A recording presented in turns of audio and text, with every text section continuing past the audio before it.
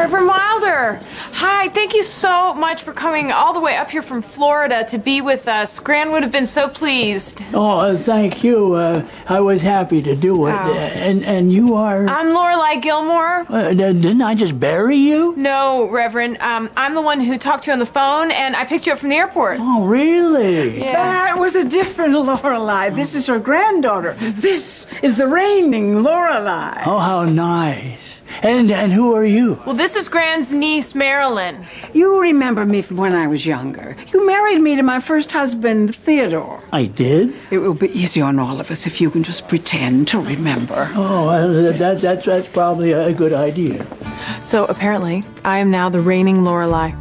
Huh, I guess you are. It's a lot of responsibility. Well, sure. I mean, it's mostly ceremonial stuff nowadays, declaring knighthoods, opening supermarkets, but now and then you get to banish someone or pose for a stamp. Neat. And coins. Yeah, and coins.